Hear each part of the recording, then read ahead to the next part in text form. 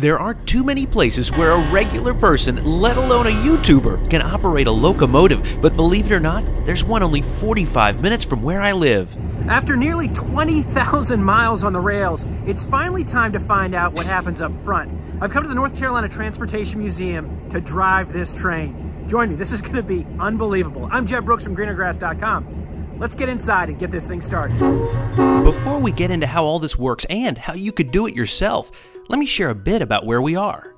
The North Carolina Transportation Museum, located in Spencer, North Carolina, about an hour north of Charlotte, just happens to be about 45 minutes from my home in Greensboro, North Carolina. And when the museum's organizers invited me to come down for the experience, I could barely contain my excitement. First, exploring this place is a transportation enthusiast's dream. The museum started back in 1977 when the Southern Railway donated some land to the state of North Carolina for use as a museum. And it's absolutely full of all kinds of railway equipment. You could spend days in here. This is the back shop. This is where they did the heavy disassembly and all the work on those really massive steam locomotives. You're even able to get a ride on this passenger train here at the North Carolina Transportation Museum. The train operates on weekends and is popular among passengers of all ages. It runs along the same 2 miles of track I'm about to experience. And showing me around this massive facility was volunteer Bill Brookman. Well, the North Carolina Transportation Museum was an industrial site.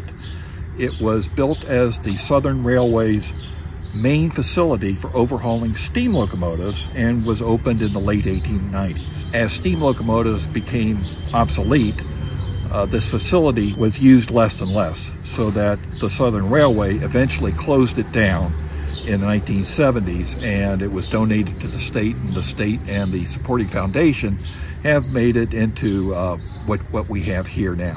We have, well, this being a former railroad facility, of course we have a lot of railroad equipment, including steam and diesel locomotives and passenger cars and freight cars. But we also have a lot of cars and trucks and even airplanes here. So this locomotive, built in 1939, is one of the first diesel locomotives in the world. It also has the reputation of being one of the highest mileage diesel locomotives in the world, with more than 6 million miles on it.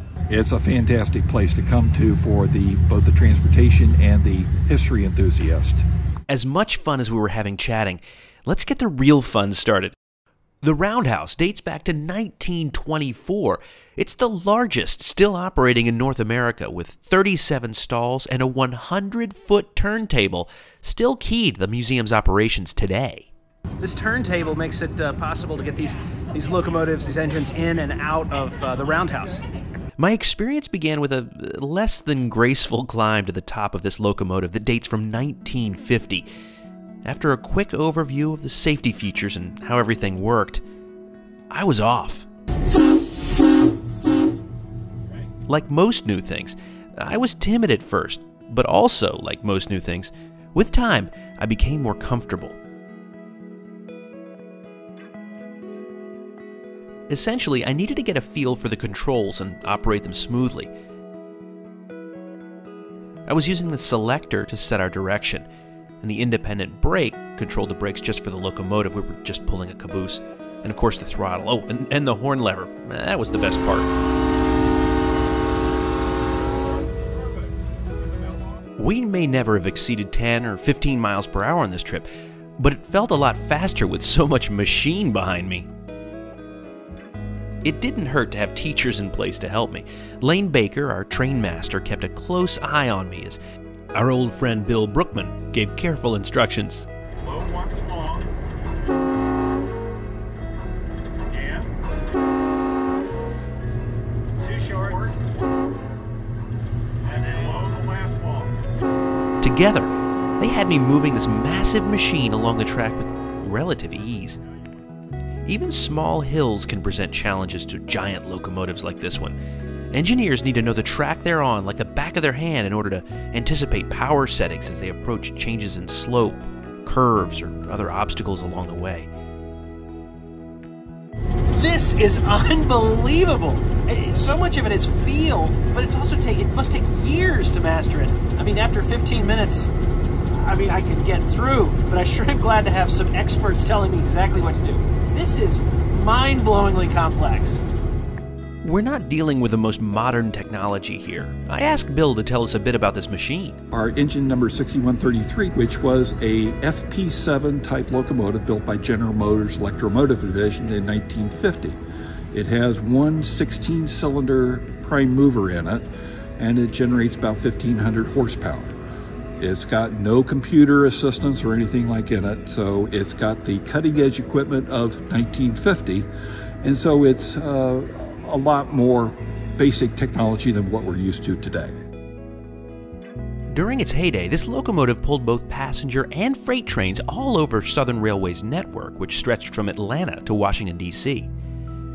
Like all passenger rail companies in the U.S., Southern eventually ceded its passenger services to Amtrak, and in 1982, Southern merged with Norfolk and Western to become Norfolk Southern Railway.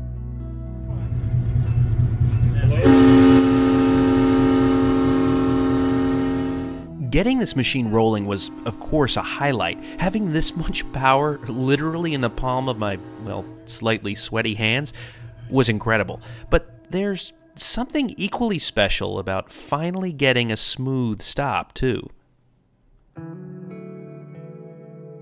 Sitting at the front of this machine helped me realize just how much skill, experience, and training is required to make rail transportation possible.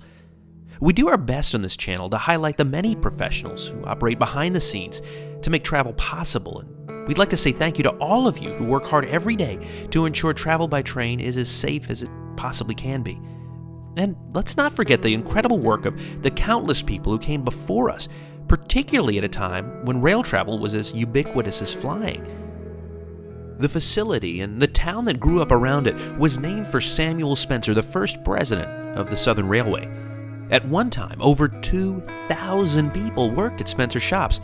But, as Bill said, with the advent of diesel locomotives, the facilities designed for steam locomotives began to be phased out. But thanks to this museum, the rail history here is still alive and well. If you're interested in booking this experience for yourself, head to the museum's website in the Events and Activities section. There, you'll find the At the Throttle opportunity when it's available. It's offered seasonally, and only when volunteers can host it, so keep your eyes on the North Carolina Transportation Museum's website. This was an unbelievable day. I learned so much about how these machines operate, and it takes so much more skill and feeling than I think many of us realize. So next time you're on a train, don't forget to thank these guys, because they make it happen. Between now and the next time, see you on the rails. This is the North Carolina Transportation's Roundhouse. This is the North Carolina Transportation's this is see, now you're seeing how this is how the sausage gets made.